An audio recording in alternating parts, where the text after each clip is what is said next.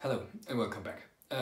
Today's topic is the Reuzel company, but basically a company that pretty much everybody who will watch this video already knows.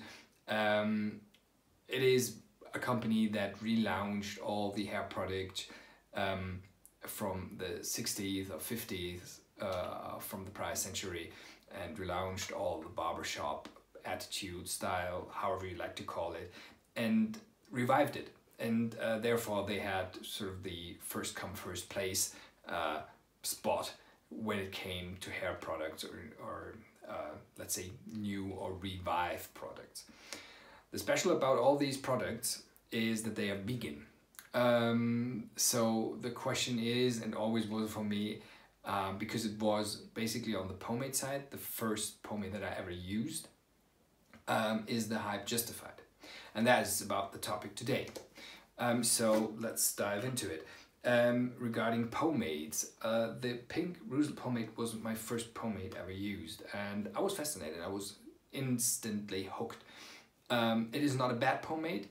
Throughout the time when I tested out other pomades, I realized regarding the core, let's say, characteristics, these pomades definitely lose in comparison with their competitors in their classes. The pink Reuzel, for example, is a stronghold pomade. If you take a Bone Crusher, a Lockhart's pomade, or one out of the German homebrew scene, the Reuzel pomades, not only the pink one, also the green or the water-based pomades, lose against their competitors in their specific class. Why is that? It is, again, all are strictly vegan whole products. So the ingredients are vegan, and therefore the core characteristics you would like to expect out of a pomade do not match with their competitors in their specific class. That is really markable for the pomade side. Regarding other characteristics or products, there is also mentioned in some prior videos the Reuzel shampoo, conditioner and body wash 3-in-1. They have also other hair shampoo or body washing products. In this category, and this is from my personal experience the only category I would rate them directly at 100% in the top 3. The only competitor I see in this category regarding the shampoos or the hair care under the shower is the Haslinger company. I know that Lockhart's or O'Dowd's and other different companies from the US or English-speaking countries have their own products, but again, regarding the tolerability, the mildness, and also the performance that it gives in degreasing, especially when you are a oil-based pomade user, the shampoos and scrubs that they offer are really, or can be considered, but 100% at the top list that there is out in the market. It is super, super, super mild, and it has an insane performance, especially if you shower every day like I do, in the degreasing characteristic. And another product that they put out is the shave cream. One second. The uniqueness in this product is that it's an already whipped shave cream, so if you are lacking time, especially in the morning, and everything has to be quick and you're a wet shaver, this product is actually quite nice. I wouldn't rate it again under the top products out there, because again, like the Nordic Shaving Company or the Haslinger company do shaving soaps that perform much better, especially in regard of the scent and the overall performance, especially regarding the tolerability. This shaving cream really, you feel that it softens up the beard, and that can cause some sort of irritation. However, it is a solid and good product, especially again when you're lacking time in the morning and everything has to be fast and quick.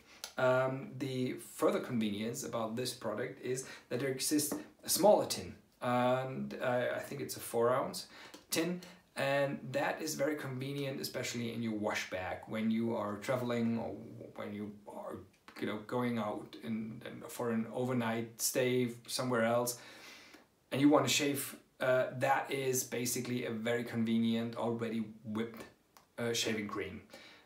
In this particular part, this product is unique and it is very convenient.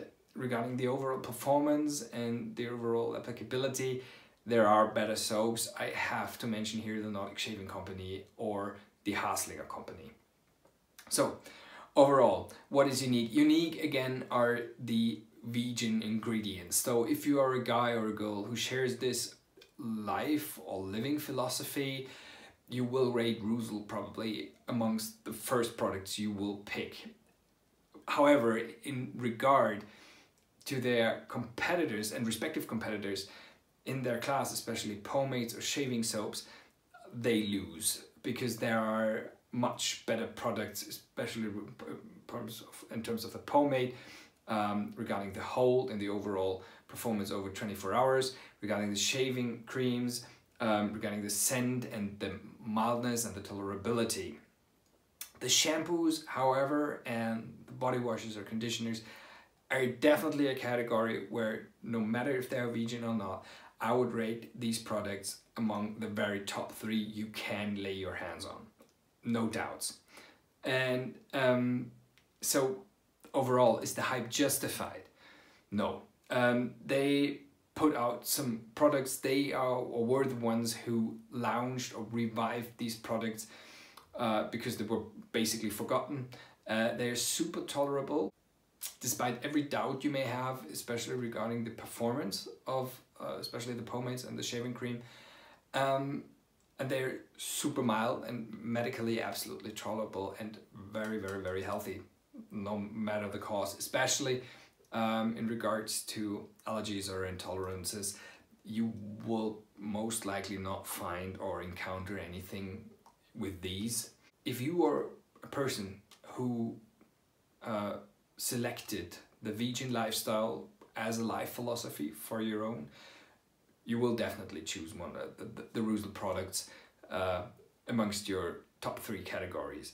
If you're not, you will find better products, however, not respectively in the shampoo or hair care conditioner category.